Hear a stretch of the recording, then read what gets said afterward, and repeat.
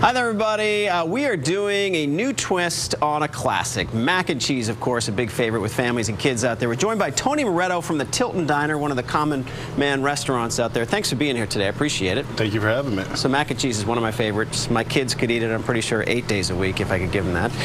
What are we doing today? Today we're going to make our plain mac and cheese with our scratch-made cheese sauce. Okay.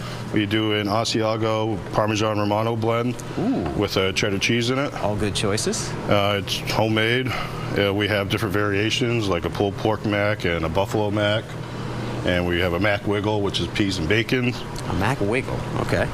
So you just throw that right in the pan there and mix it together? Yeah, get it all mixed in there, and then we put it right in the crock there and top it with a breadcrumb Parmesan mix. Okay. And we pop it in the oven and bake it till it's golden brown. Oh my goodness, that all sounds good. I would imagine this is a pretty popular item on the menu. It's very popular. We sell quite a bit of these.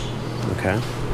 So you're going to put that right in a little container there. And does this go right in the oven then? Yeah, it goes right in the oven, and we pull it out once the breadcrumbs are nice and brown. Oh, that looks good. You have a lot of people at home drooling right now. So the breadcrumbs, you put a little breadcrumbs on top? Yeah, we make these in-house too. And again, the 3 cheeses that you use there, the Asiago? We do an Asiago Parmesan Romano blend.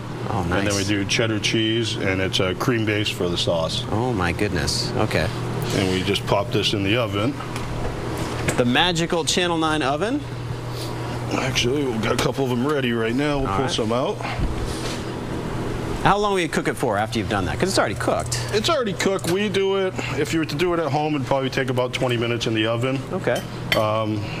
But we warm it up at work, so it takes probably about 10 minutes until the breadcrumbs are nice and golden brown. And these 3 variations again are, we got the kind of a barbecue mac and cheese there. We got the barbecue pulled pork right there. Yep. We got the buffalo chicken mac, and that is the plain mac, but we're going to actually serve it with, because you can have the option of doing the plain mac with a hot dog. So we had a grilled hot dog here. I imagine pretty popular with the kids out there. Oh yeah, they love the mac and cheese there. So. All right, very nice. And that's our final product. Takes about 10 minutes. I would imagine that's very popular out there. Again, if you're looking for more information, theseaman.com. Obviously, the Tilton Diner, one of those popular stops right there at exit 20. I love going in there. Great to get breakfast, and obviously great for comfort food as well. Tony Moretto from the Tilton Diner, thank you very much, sir. Thank you. It smells very nice in here. That does it for us.